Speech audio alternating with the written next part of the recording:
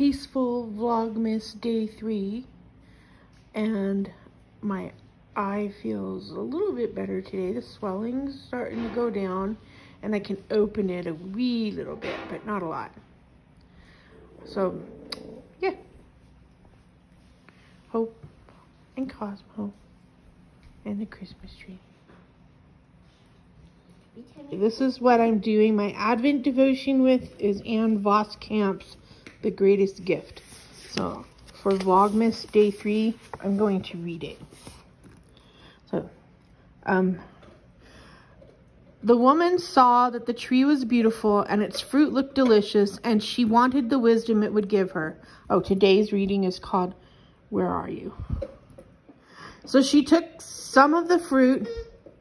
Oh wait, so the fruit looked delicious and she wanted the wisdom it would give her. So she took some of the fruit and ate it. Then she gave some to her husband who was with her, and he ate it too. At that moment, their eyes were opened and they suddenly felt shame at their nakedness. So they sewed fig leaves together to cover themselves. When the cool evening breezes were blowing, the man and his wife heard the Lord God walking about in the garden. So they hid from the Lord God among the trees. Then the Lord God called to the man, "Where are you?" Genesis 3:6-9. Okay.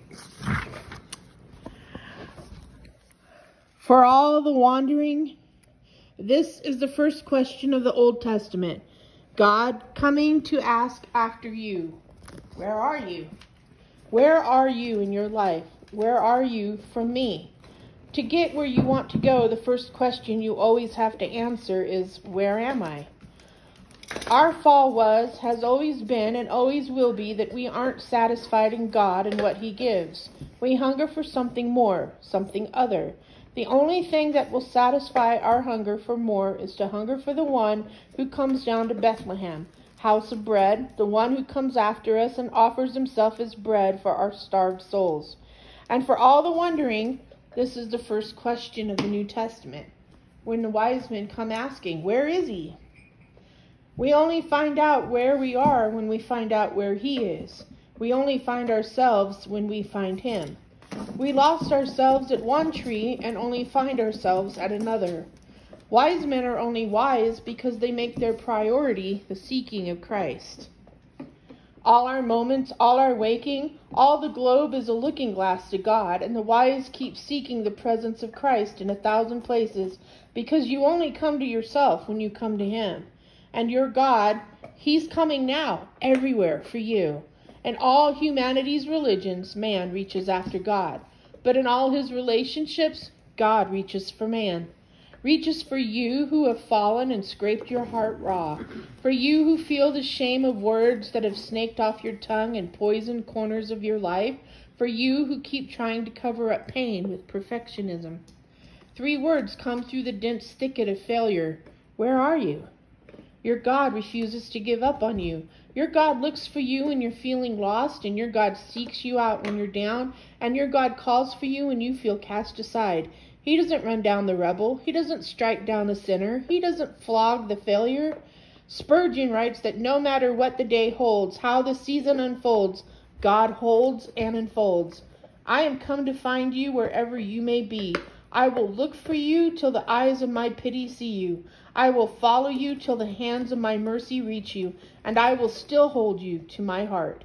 And that moment when your heart turns to His heart, already turned to you, the fall turns into a falling into His everlasting arms.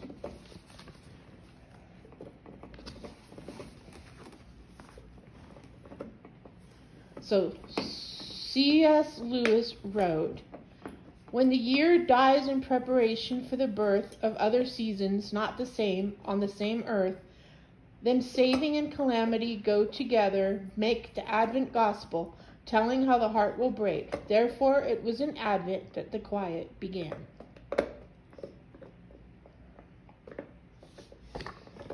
Oh, come, all ye faithful, joyful and triumphant. O come ye to Bethlehem. Come and behold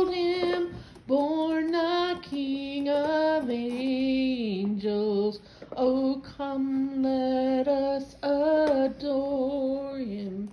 Oh, come, let